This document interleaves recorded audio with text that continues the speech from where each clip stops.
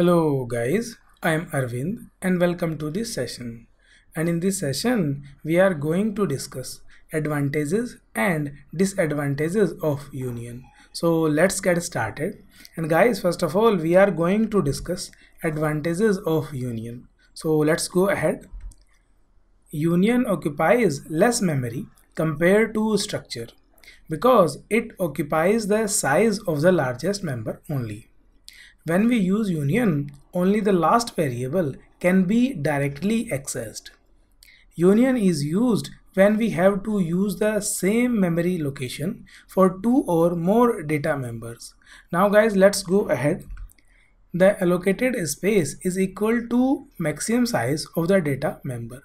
Now guys, let's go ahead and we'll discuss the disadvantages of union. Only the last entered data can be stored in the union and it overrides the data previously stored in the union. You can use only one union member at a time. Union assigns one common storage space for all its members. Now guys, let me open up the Turbo C++ compiler. Guys, in this program, I have declared a union student and there are three members in it, int a, float b and character c.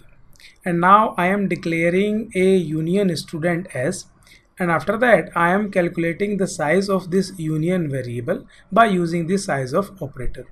So it will print 4 because it occupies the size of largest member, and that is b, because it is declared float, because int takes 2 bytes, float takes 4 bytes and char takes 1 byte.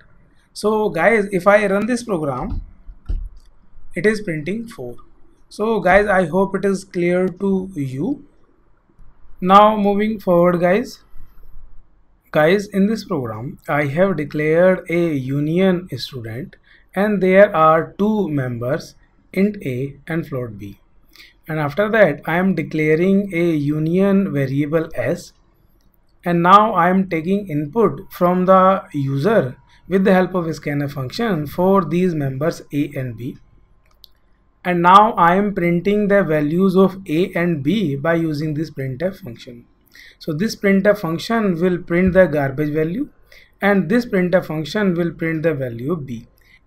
And as I told you, this printf function will print the value of a, garbage, because only the last entered data can be stored in the union.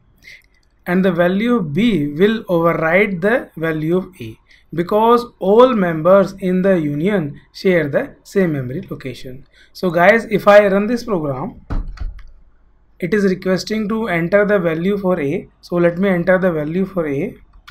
I have entered 2. Now it is requesting to enter the value for b. So let me enter the value for b. I have entered 5.5. Now it is printing the value of a 0 and the value of b 5.5000 and so on. So guys, I hope it is clear to you, and thank you so much guys for watching this video. Just in case you liked it, do not forget to like and subscribe. I will see you then in the next video.